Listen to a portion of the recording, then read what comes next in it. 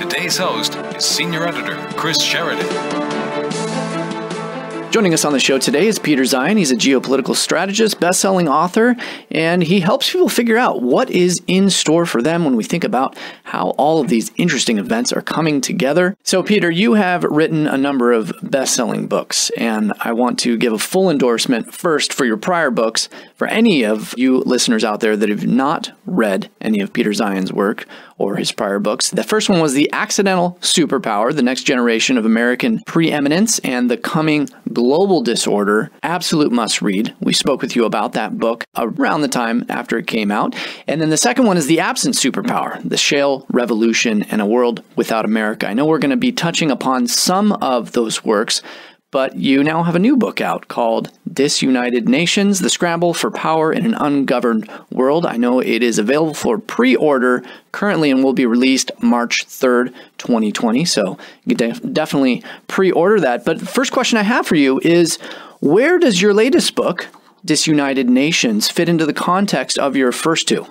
Sure. Well, Accidental is about how the world came to be in the shape that it is, why the Americans created the post-World War II order in the way that they did, why they did it, and how it has, for lack of a better phrase, fallen out of favor.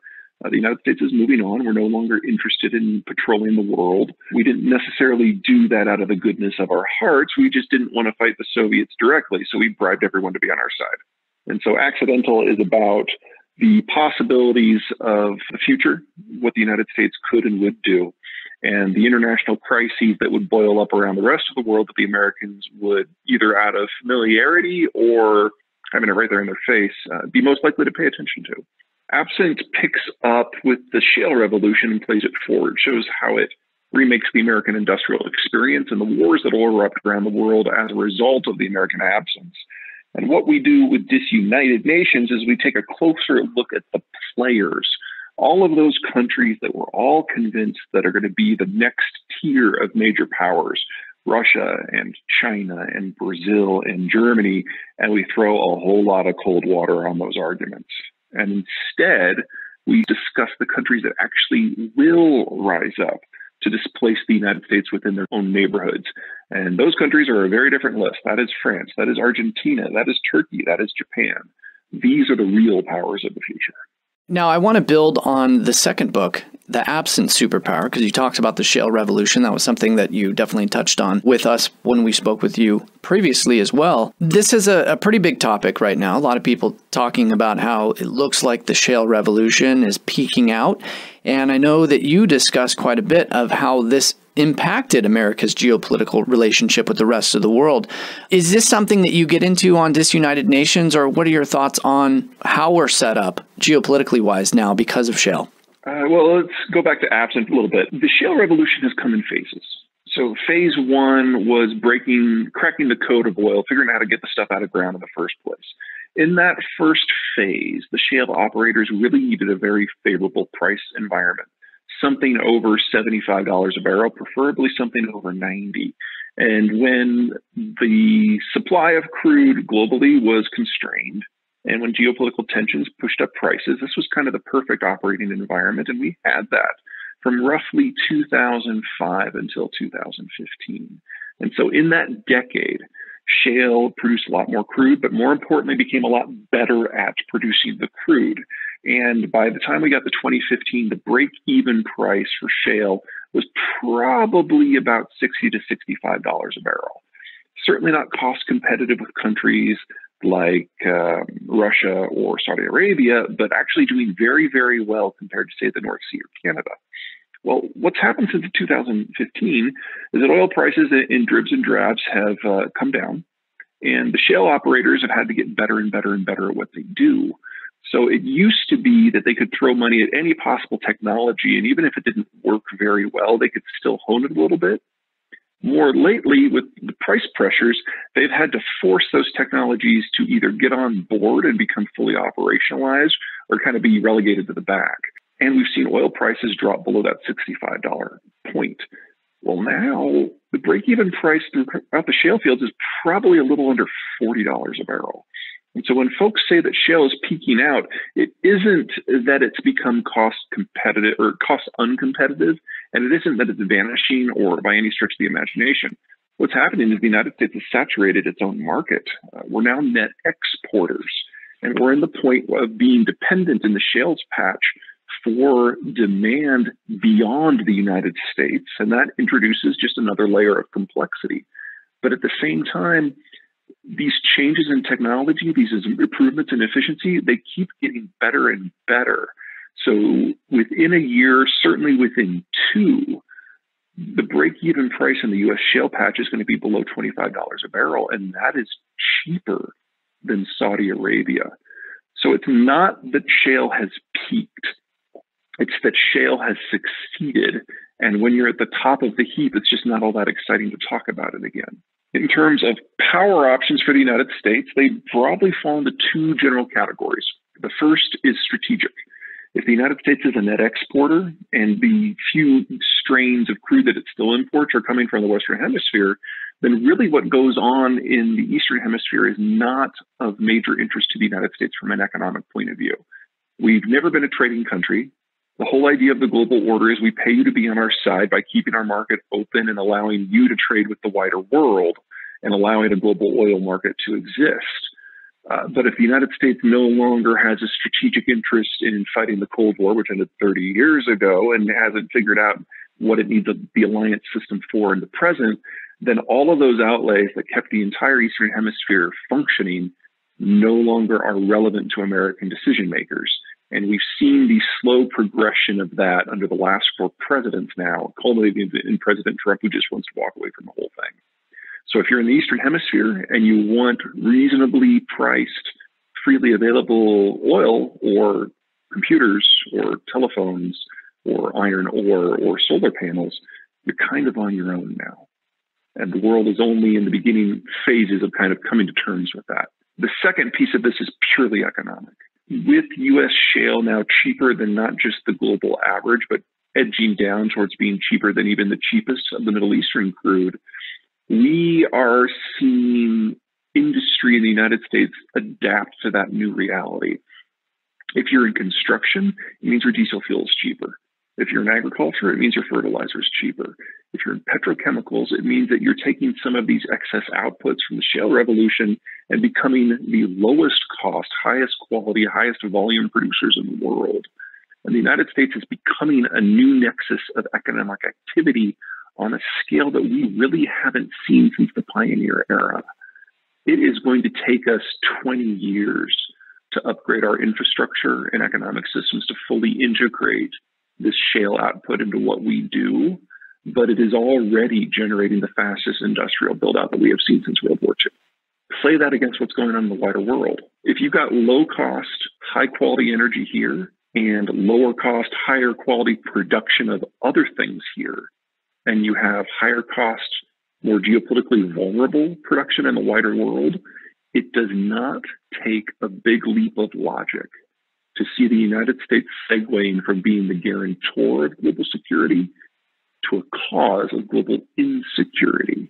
Because if you can disrupt trade patterns globally and it has no effect at home, the price differential alone will generate an economic boom. And this is the sort of activity we're used to seeing out of places like Russia or Iran, where they threaten global stability in order to perk up oil prices at home. All of a sudden, the United States can play that card. And we can do it with super carriers.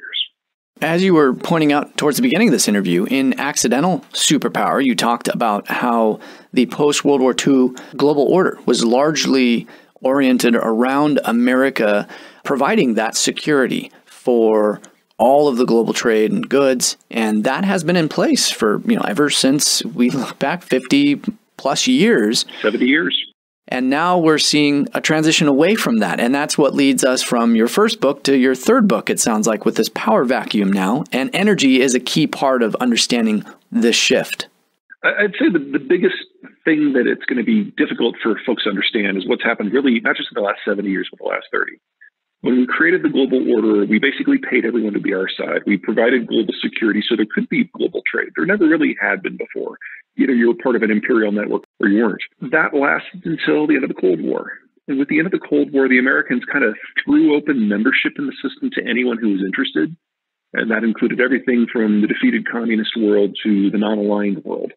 And so countries as wildly various as Brazil and South Africa and Russia itself were all of a sudden able to join this network and tap global trade for the first time.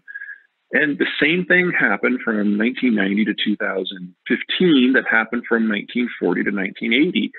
Countries that had never experienced peace had peace. Countries that had never experienced large-scale trade experienced large-scale trade. And countries that had never been able to generate their own economic growth could be part of a global system that almost guaranteed it. Everyone could access raw materials. Everyone could access energy. Everyone could access end markets. And the growth was explosive.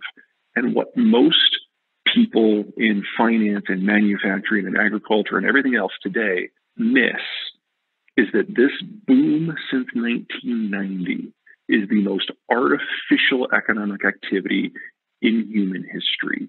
And it is completely dependent upon ongoing American strategic largesse that is now evaporating.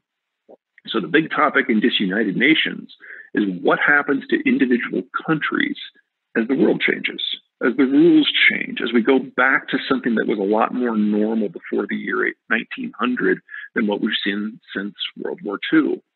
And for a short list of countries, this is great, because if you've got a perfect geography and a local demand base and you can supply your own food and energy, this is the sort of environment in which you shine. But that is not the case for most of the world. Most of the world internationalized starting in 1945 and then really doubled down on it in 1992. But that isn't going to last. And so the more integrated a country is, the more in danger they are, especially if they don't have the military capacity to protect their own supply lines. And for most countries, that's exactly the problem. There's really only two that have a chance of doing it.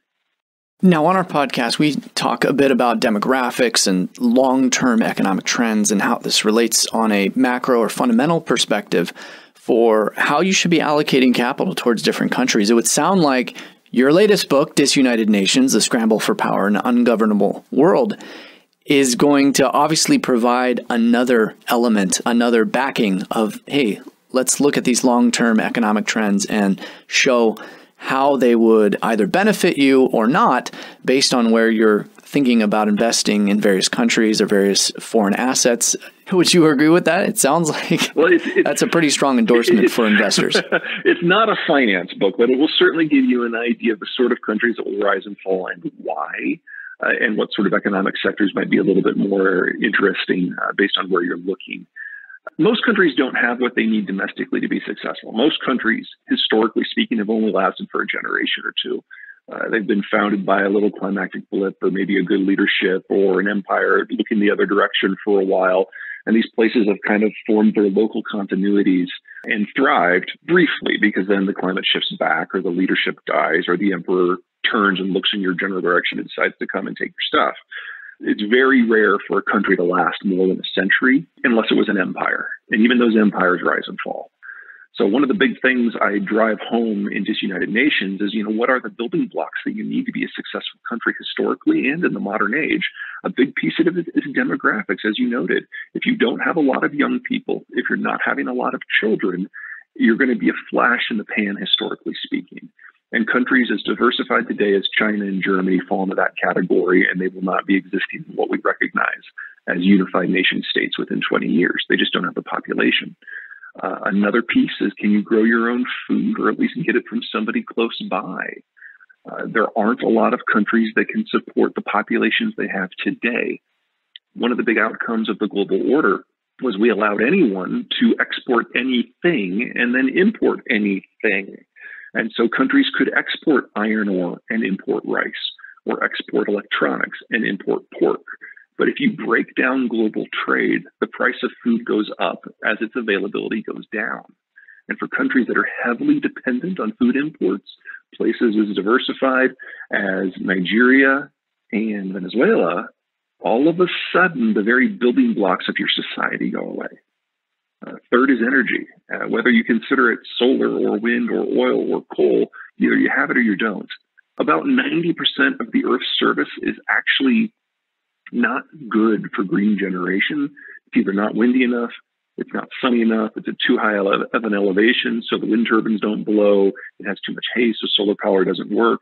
And then, of course, we're all very familiar with how oil is really concentrated in only a few regions. So for about 2/3 of humanity, energy is going to be a constant crisis issue. Because without global trade, you can't get the stuff from where it's produced to where it is consumed. And again, there's only a handful of countries that do well in that sort of scenario.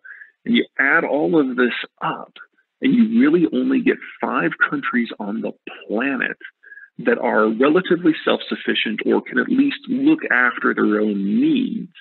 And they're just not the countries that we're used to hearing about. Now, whether or not that means you want to go out and invest in those countries is an entirely separate question. Because just because you can have stability and economic growth and industrialization doesn't necessarily mean that you've got a financial sector that is amenable to outside participation.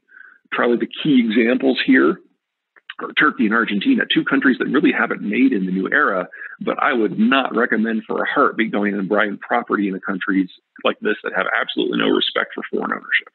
Now, so you mentioned that there are really only 5 countries that are relatively self-sufficient when we think about this global breakdown of order that's existed since post-World War II.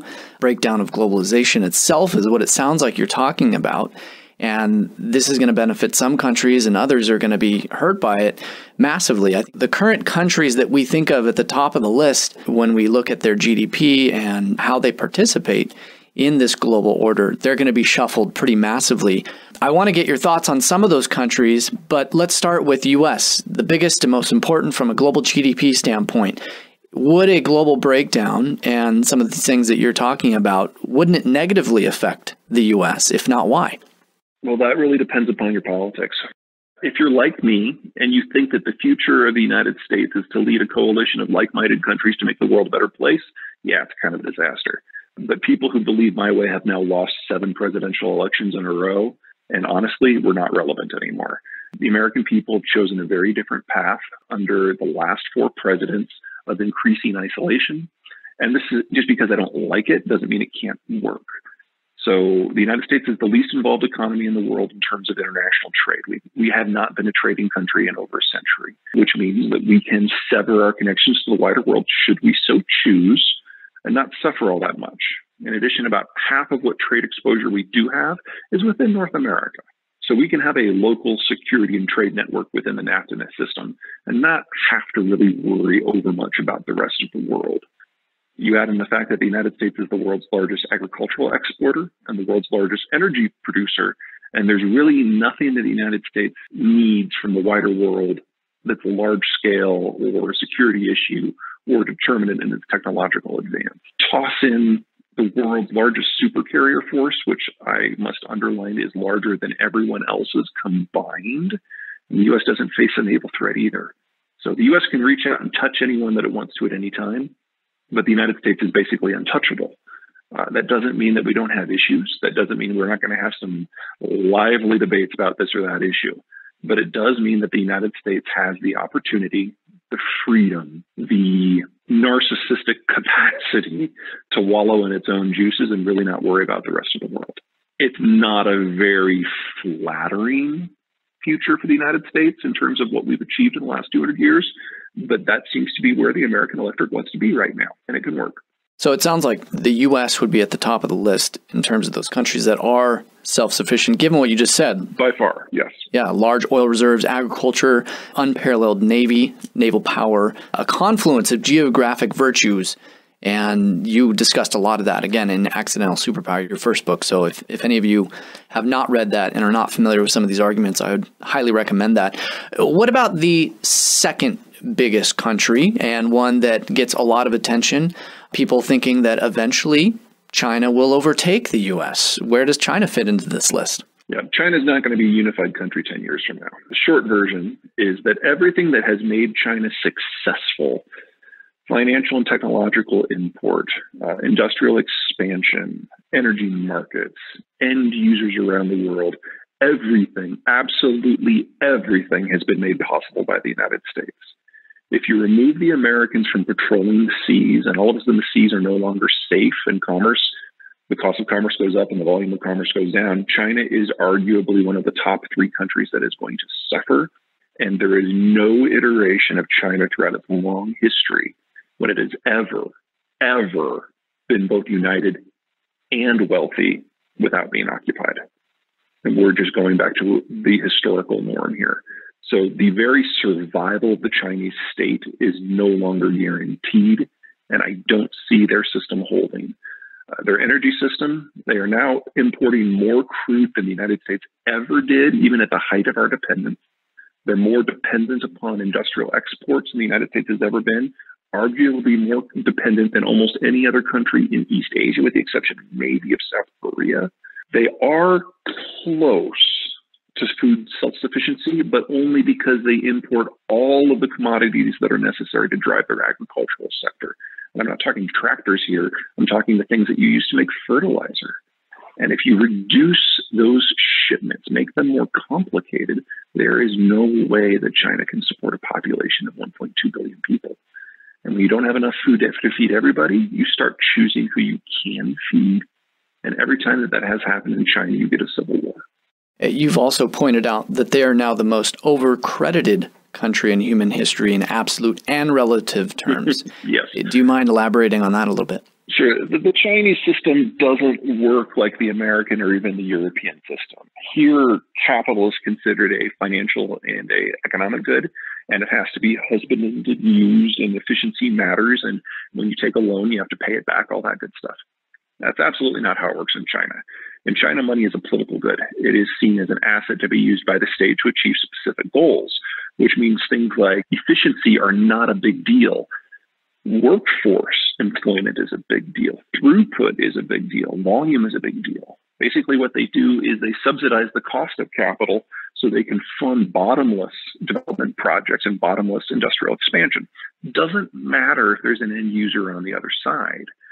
One of the reasons we saw steel mills and cement factories going bankrupt around the world is the Chinese would buy raw materials, build them into intermediate goods like steel, like cement, and then dump them on the international market because they ran out of demand at home.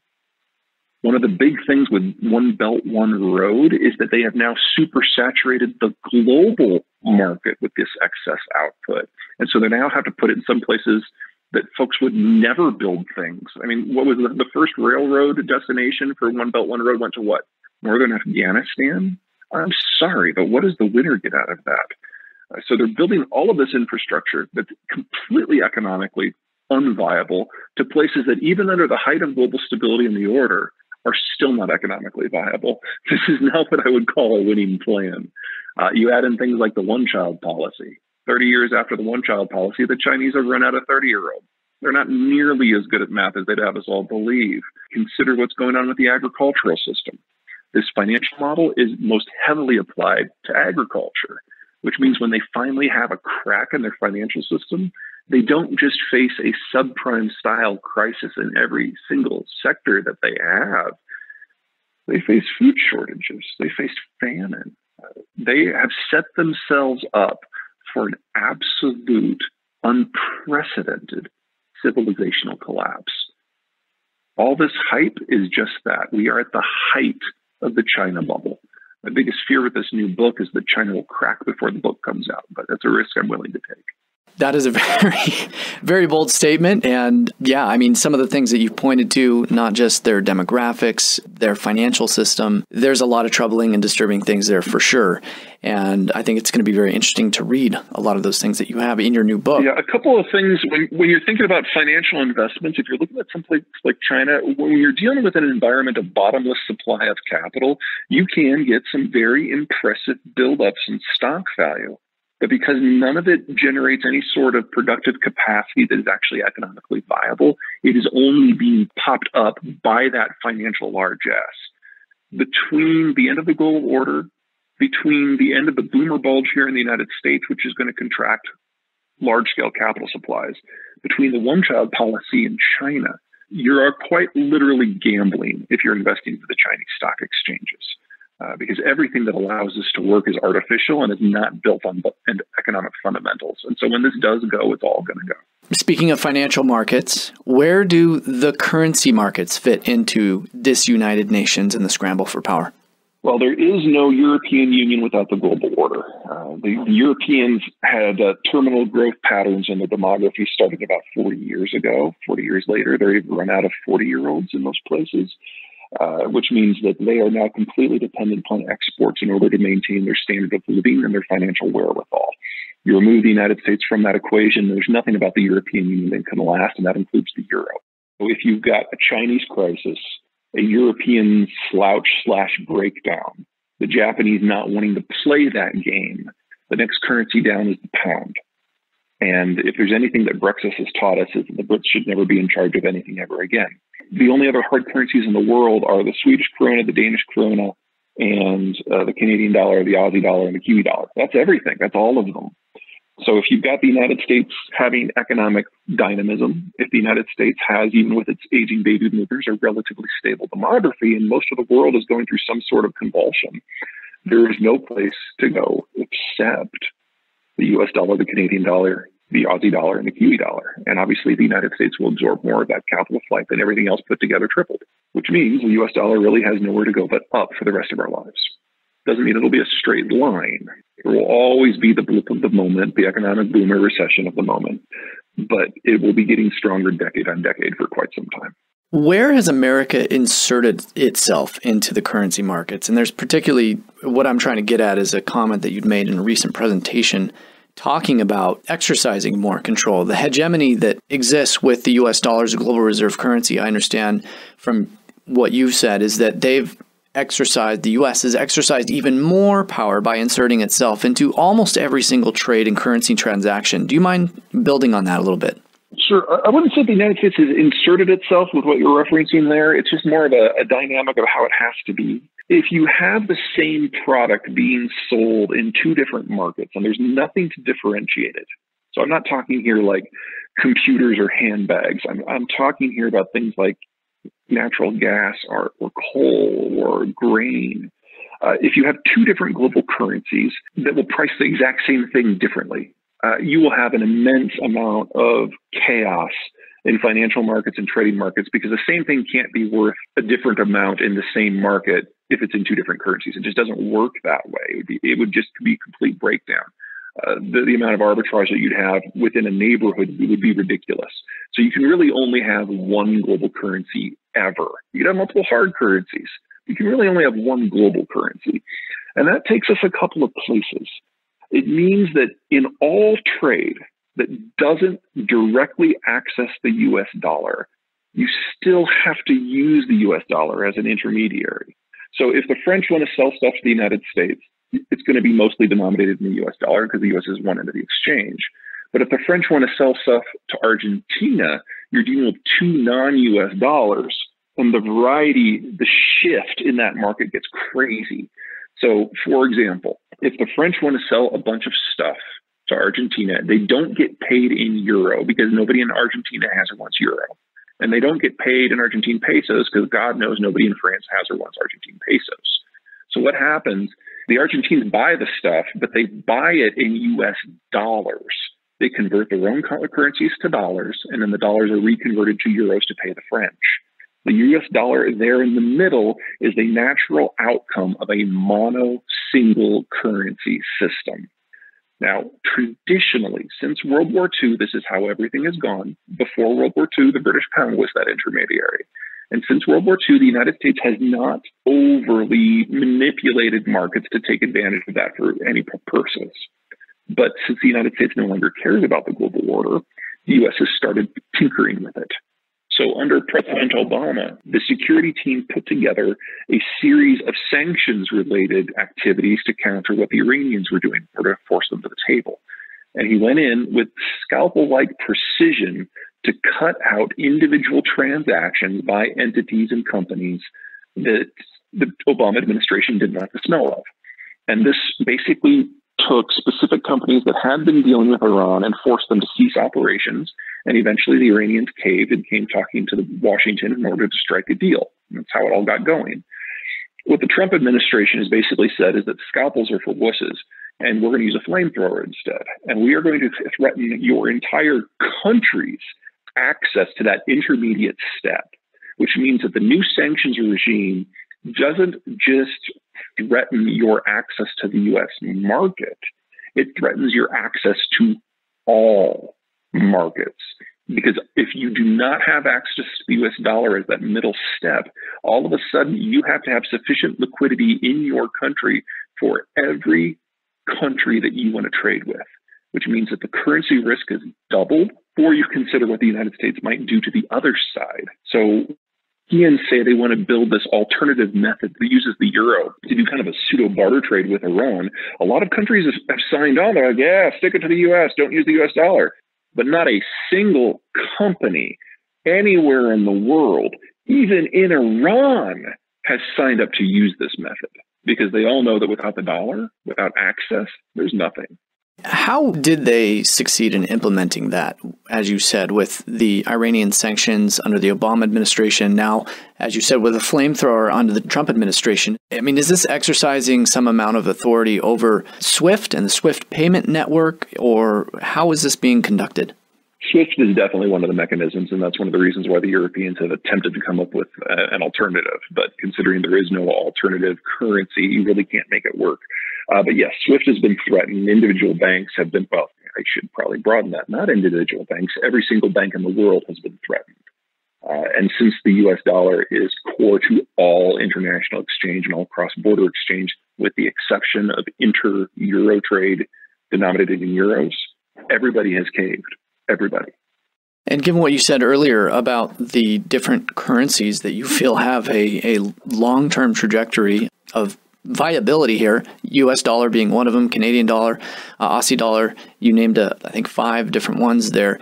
It doesn't sound like you believe, again, that there is going to be a replacement to replace the U.S. dollar as a global reserve currency.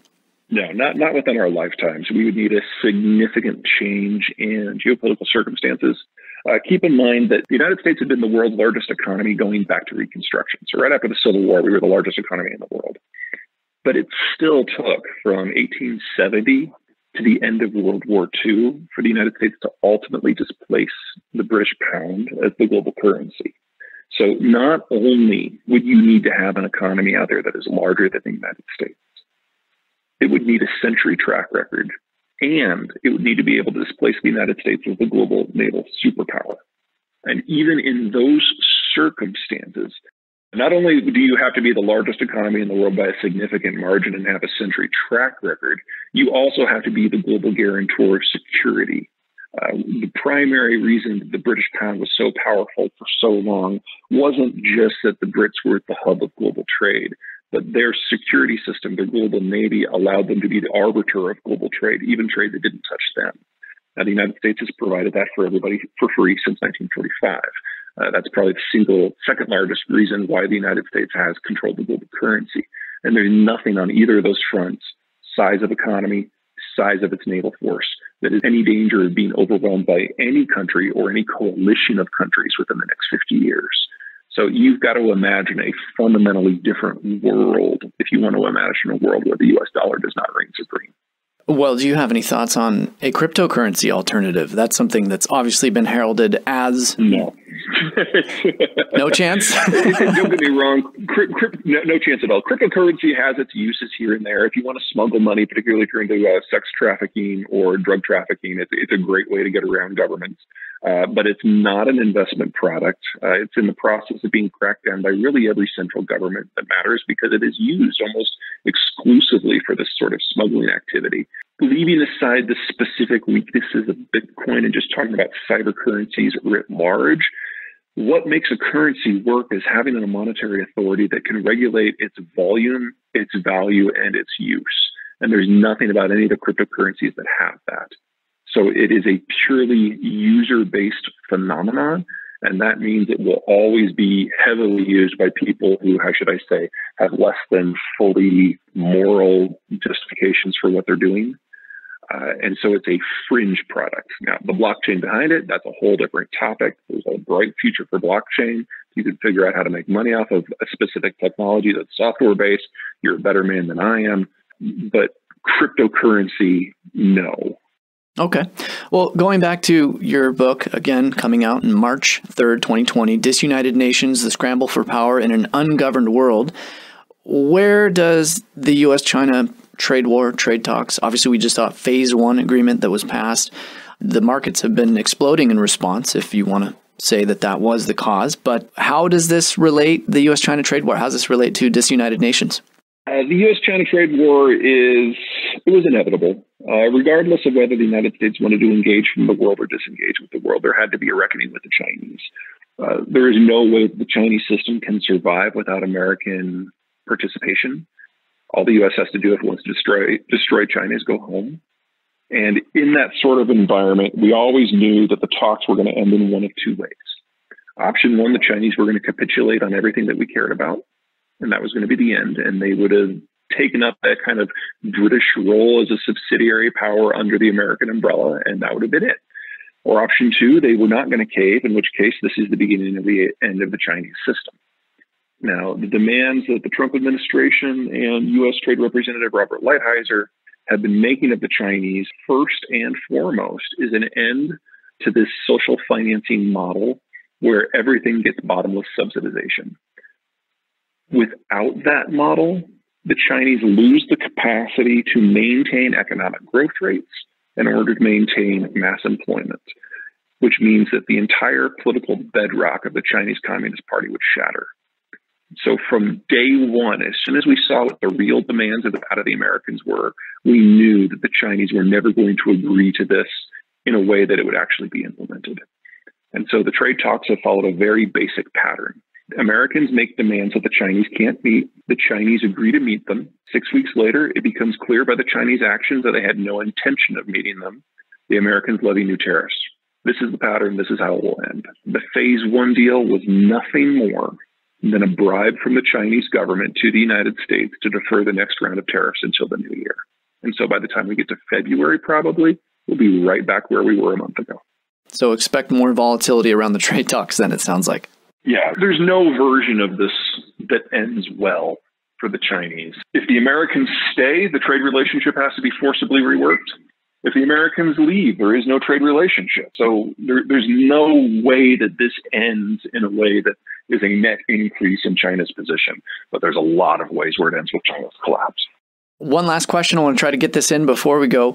Obviously, we're coming up 2020, November 2020 is going to be the next presidential election. What are your thoughts on who's going to win and the race so far? Americans are fickle, so I'm a little hesitant to make a firm prediction. But just knowing what we know now, it looks like the impeachment process isn't going to go anywhere conclusive. There's been nothing that has come out in the testimony and the evidence in the House that was a surprise to anyone, which means that it's really hard for me to see 20 Republican senators switching sides. So impeachment obviously has happened in the House, but conviction is not going to happen in the Senate, and Trump will not be removed from office. If you look at what's going on the broader system, both the American Democratic and Republican coalitions have shattered, and it will take them 5 to 10 years to figure out how everything fits together again. This isn't odd. This isn't abnormal. This happens in American politics every generation or two. Now, the last time it went down, it was the Great Depression in World War II. And back then, the protectionists and big business and the low tax, low regulation folks, they were all Democrats. And African Americans were all Republicans. So the factions move around. And one of the big things we've seen in just the last 6 months is that the unions have unofficially become a part of the Trump coalition. The NAFTA ratification that happened just a couple weeks ago only happened because the union movement basically jumped ship, abandoned the Democrats, and sided with Trump. And to have unions in favor of a trade policy gives you an idea of how much things are in motion right now. Now, on the flip side, it's not like they are joining the coalition that we think of as Republican, because Trump has forcibly ejected the fiscal, business, and national security conservatives from the Republican Party. They are now complete free agents. So all this stuff is moving around. And in an environment where neither the Republicans or the Democrats are fully unified parties, it is up to individual personalities who can drive their own election campaigns to set the agenda. And there is no individual in the United States who is more capable of doing that right now than the incumbent, Donald Trump. Not only can he lead the media around by the nose in a way that I have never seen out of any elected leader in any free country, he is the incumbent and has all the advantages that come from that. If you look at the people who are running against him, Bernie Sanders is a flash in the pan. Elizabeth Warren has shown us with her healthcare plan that she's not as good as math as we all had thought. Kamala Harris has dropped out. Pete Buttigieg is a small town mayor who's probably going to flame out in the not too distant future. And really the only other one that is in the contention is Biden. And it seems like because the Democratic Party is in breakdown, that the remaining Democrats, particularly in the hard left, are doing everything they can to sabotage him. So unless something significant changes, this is Trump's race to lose. As we've been saying on our show, I mean, if you don't see an economic recession, I believe it's 2 years prior to re-election, that definitely favors the incumbent. Overwhelming odds. So I would agree that it looks like things are definitely lining up for Trump without something major happening. Absolutely. Well, Peter, it was a pleasure having you on our show. What are some of the different ways that our listeners can follow your work? I know you have a newsletter, you're on Twitter. If you wouldn't mind, give out some of those different means. Sure. If you go to my website, which is zeihan.com, you can sign up for the free newsletter. It comes out whenever something interesting happens in the world and I have time to write about it, usually about every week or two. The new book, Disunited Nations, is available for pre-order on pretty much every platform you can imagine right now, and I'll be doing the tour for that in the not too distant future. Well, Peter, it was a pleasure having you on our show, giving us an update on your latest book. I definitely want to endorse it and recommend all of our listeners to go out and pre-order a copy. We look forward to having you on the show again, and I wish you a happy new year and all the best to you as we come into 2020. Fantastic. Until next time. So once again, that was Peter Zeihan. He is a premier geopolitical strategist, one of the smartest and forward-thinking guys out there. I can't speak highly enough of him. He worked for the State Department previously. He was at Stratfor developing a lot of the different analytical models that they use. He has also been a consultant for a wide number of think tanks. And although I didn't read his second book, The Absent Superpower, his first one, which we spoke with him on our show about, The Accidental Superpower, the Next Generation of American Preeminence and the Coming Global Disorder, was fascinating, especially when he talked about just the sheer number of resources and wealth that the U.S. has when you think about geography, natural resources, and a whole host of other things that come together to creating U.S. being the global superpower and why it is likely to remain as a global superpower regardless of which fools are elected to office in the years ahead or in the past, because all of these things come together in such a unique way to set up the U.S. for success for a long time coming. So he has some really fascinating data that he goes through, example after example after example. So if you're not familiar with this work, I would definitely recommend The Accidental Superpower. You can look him up online, watch plenty of different videos, presentations he's given on this as well. Lots of material to go through, of course. And as you heard from this interview, I mean, Peter is making some very, very bold and big claims in his newest book, talking about China perhaps not being a unified nation in the years ahead, something that could crack quite soon. He gave some reasons for that in this interview.